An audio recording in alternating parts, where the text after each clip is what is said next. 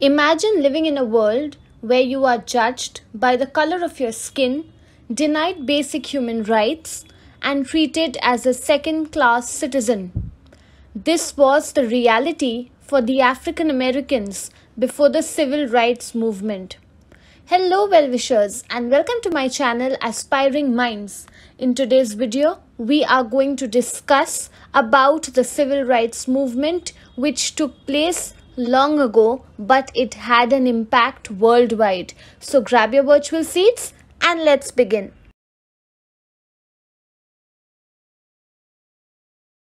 In this video, we are going to talk about the causes that led to this movement, the key events, there are 6 in total, and what was the success, the end result of this movement. So stay tuned. There were 3 major causes that led to the civil rights movement. The first was institutional racism and segregation, the second was violence and terror, and the third was cultural and social resistance. Now let us have a look at each of them in details. When we talk about the causes of the Black civil rights movement, the first being institutional racism and segregation. Within this were the Jim Crow laws. Now let's imagine stepping back in time to the early 1900s in southern United States. Everywhere you look, there are signs that say whites only or colored. Now these signs were not just about where you could sit, eat or use the restroom. They were about a system called Jim Crow. This was not the name of a person only, but rather it was a series of laws which were enforced to create racial segregation or to create a hierarchical system. These laws were everywhere, controlling every aspect of a person's life. And if you were African American, you had to attend separate schools, ride in different sections of the buses, and even drink from the water fountains. It was not just inconvenient, it was a constant reminder that society viewed them as inferior. Now, the goal of Jim Crow laws was to keep African Americans in their place, if I may put that in quotation marks. This would help in maintaining a system where whites had all the powers and privileges. Next was the economic inequality. Now think about trying to make a living in a world where the odds are stacked against you. You are bound to face challenges. For the African Americans, finding a job, a decent home, or getting quality education was absolutely difficult. Even if they were qualified, many were denied jobs or they were paid less simply because of their racial background. This was not just about money, mind you. It was about survival. Poor schools meant limited education, which in turn meant fewer job opportunities. And this led to the families of these African American people being trapped in the cycle of poverty. Now, housing was no different. Black families were often forced into overcrowded, substandard neighborhoods. So, economic inequality was not just a side effect of racism, it was a deliberate strategy to keep the African Americans at the bottom of the society. Followed by this was political disenfranchisement. Imagine wanting to vote but being blocked at every turn. That's what many African Americans faced in the South, where voting was not just a right, it was a battle for them, imagine. States used sneaky tactics like literacy tests, complicated exams that even well-educated people would struggle to pass. All this only to prevent the African Americans from voting. Then there were also the poll taxes, the fees that you had to pay to vote, which many poor black families simply couldn't afford. So the whole system was rigged to make sure the African Americans could not have a voice in the government. And without the ability to vote, obviously you know the result. They could not influence laws or policies that affected their lives, which led them to being powerless in the face of injustice. Now, when it comes to violence and terror, let's talk about something even darker, which is lynching. This was not just violence, it was a form of terror designed to keep the African Americans in a state of constant fear. Imagine living in a community where at any time a group of white men could decide to take someone's life, often in the most brutal manner that the public could not even imagine, and for no fault of theirs. These lynchings were often carried out in broad daylight, mind you, with large crowds watching, as if it were a spectacle, a scene being played on the stage. The message was clear. If you step out of line, this could happen to you too. Lynching was not just murder. It was a tool of white supremacy used to enforce racial boundaries and to remind African Americans of their place in society. Added to this, imagine when something like this is happening, you might want to go to the police for help. But police brutality was another harsh reality for these African Americans. Imagine living in a place where those who were supposed to protect you could also be the ones who hurt you the most. Yes, I'm right. African Americans often faced brutal treatment from law enforcement, including beatings, false arrests, and even killings. There was little chance for justice because the legal system was rigged against them. Complaints were ignored. Perpetrators were rarely held accountable. This constant threat of violence from those in power made life incredibly difficult for the African Americans, reinforcing the oppressive structures, the systems that they were trying to fight against. But amid all this oppression, there was also the incredible strength and creativity which still existed. Imagine walking down the streets of Harlem in the 1920s, where the air is buzzing with the sounds of jazz, the walls are lined with brilliant paintings, and the conversations are filled with powerful ideas. This was Harlem Renaissance, a cultural explosion that celebrated African American identity. Writers, artists, musicians, and thinkers were redefining what it meant to be a black in America. They used their work to challenge stereotypes, express pride in their heritage, and demand respect and equality. This movement was not just about art, it was about laying the intellectual groundwork for the civil rights movement. It was a declaration that African Americans had a rich, vibrant culture that deserved to be recognized and respected. Finally, let's talk about the impact of World War II. Now, many African Americans served in the military fighting for freedom and democracy abroad. But when they returned home, they faced the same old racism and discrimination. This was a bitter pill to swallow. These veterans, along with other African Americans, began to demand the same freedom they had fought for overseas. So imagine, they were actually being used, their lives were considered to be invaluable, which is why they were sent to fight World War II.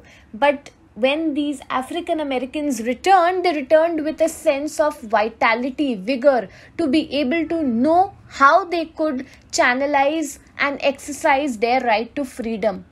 Now, this demand for equality became known as the Double V campaign: victory against fascism abroad and victory against racism at home. It was a rallying cry that united African Americans across the country, fueling the momentum for the civil rights movement. The Double V campaign showed that African Americans were no longer willing to accept second-class citizenship. They were ready to fight for full and equal rights. Now, as we saw the key causes that led to the civil rights movement, these are in line the 6 major events. If you see, they are arranged in a chronological order to show you what exactly had happened. Let's look at them in details now. Before we proceed with the video, there are 95% of you who are watching my videos but you are not subscribing to the channel. To help it grow and to give me a little more support, I would really request you to do subscribe to the channel. Imagine being a young black student in the 1950s, forced to attend a school far from home with outdated books and crumbling buildings just because of your skin color. I feel so bad when I'm even telling this to you. This was the reality before 1954, when the Supreme Court changed everything with a case called Brown v. Board of Education. This was not just any random case, it was a game changer. The court ruled that separating children in public schools based on race was unconstitutional. This decision overturned the old separate but equal doctrine from Plessy v. Ferguson, which had allowed racial segregation to flourish.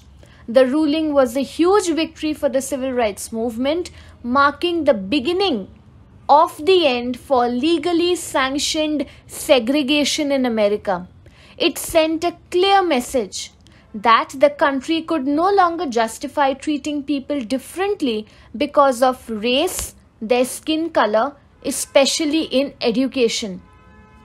Now, picture this. We now move on to 1955 in Montgomery, Alabama, and an African American woman named Rosa Parks is sitting on a bus exhausted after a long day's work. A white passenger demands her seat, but Rosa refuses to move. This simple act of defiance set off a wave of resistance that changed history. After Rosa Parks was arrested, the black community over there decided to take a stand.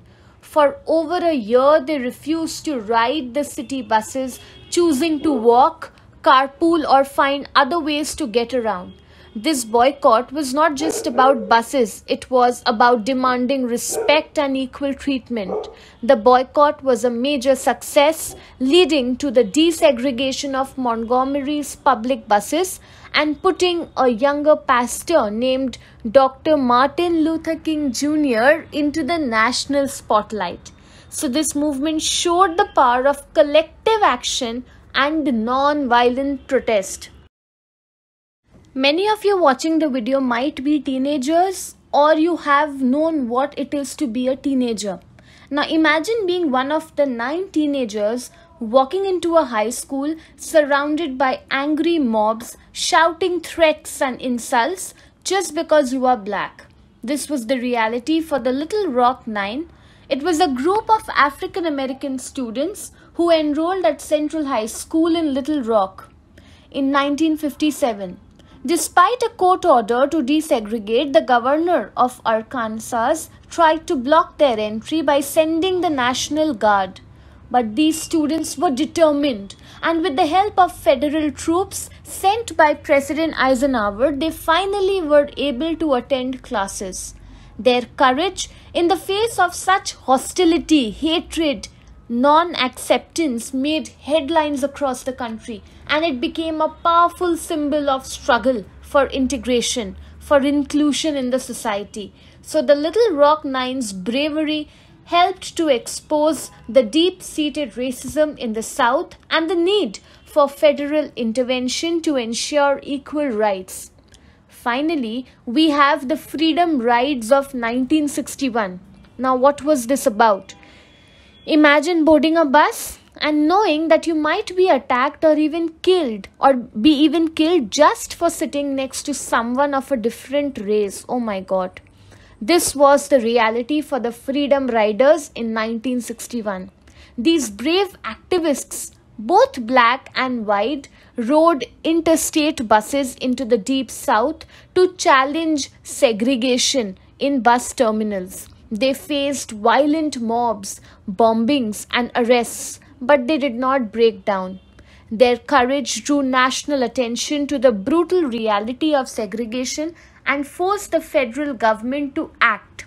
So the Freedom Riders were a key moment in the civil rights movement, showing that even ordinary people who were armed with nothing but only their conviction, determination, and bravery could confront and dismantle the deeply rooted racist system. Their actions led to the federal enforcement of desegregation in interstate travel facilities.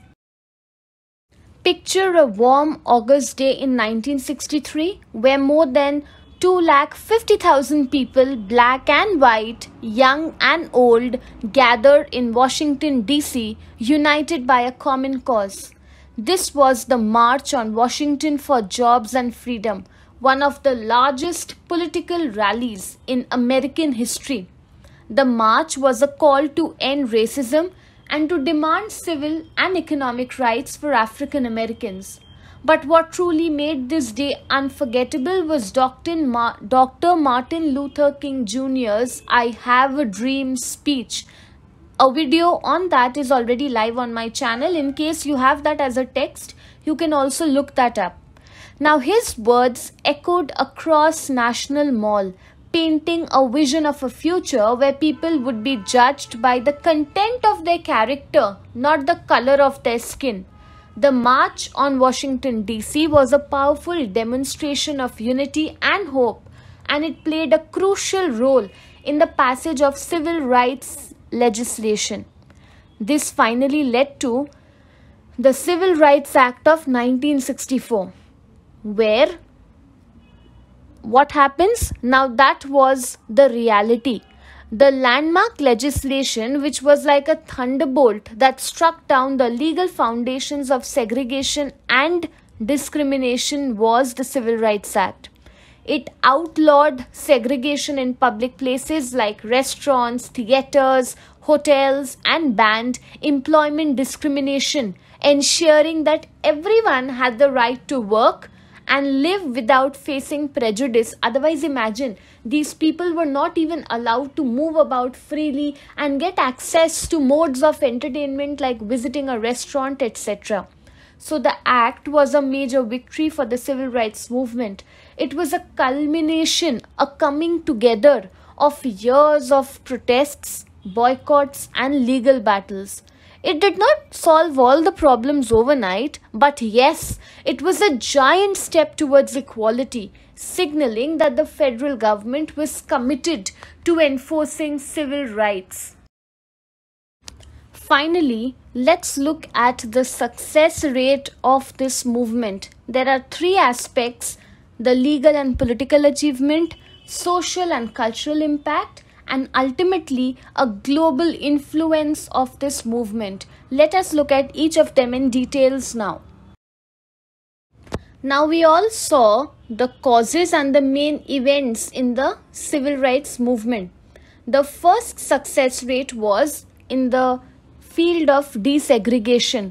This movement dismantled the system, starting with the Brown v. Board of Education, which challenged the separate but equal doctrine.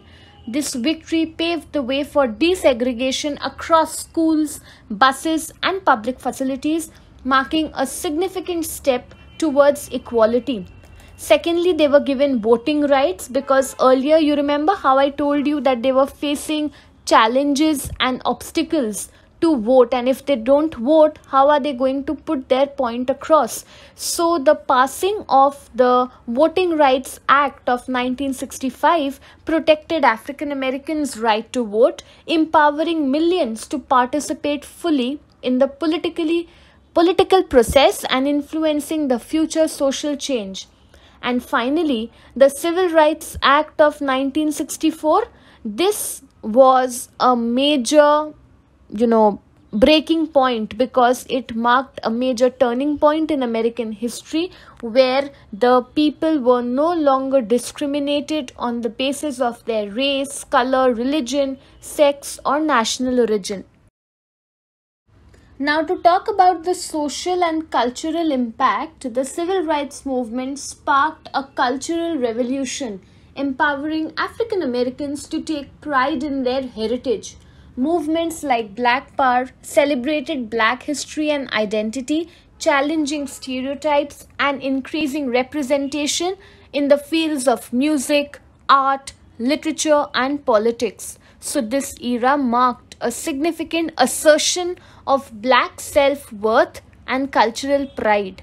This also led to inspiring the other marginalized groups such as women and LGBTQ communities to fight for their rights. The principles of equality and dignity for all, championed by civil rights movement, had laid the groundwork for broader social justice movements, leading to an important legal and social advancement, or a path, a way forward for many other groups who were not being able to find a way to put their point across.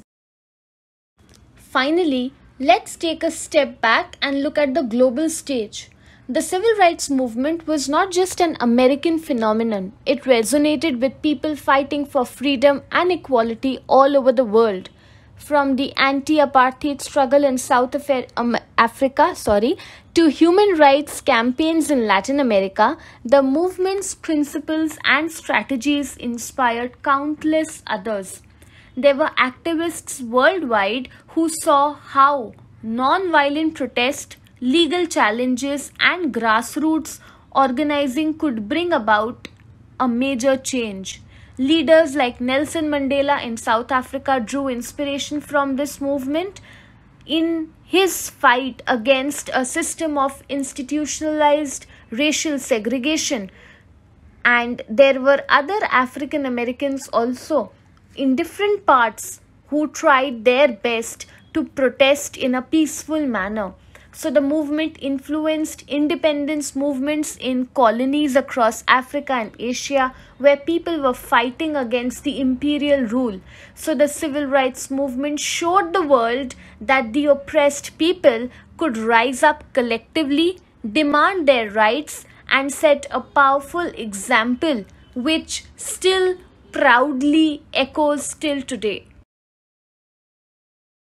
So that's it from this video. I hope you liked it. Do hit the like button. Subscribe to my channel for more such future updates. Thank you for watching. Bye.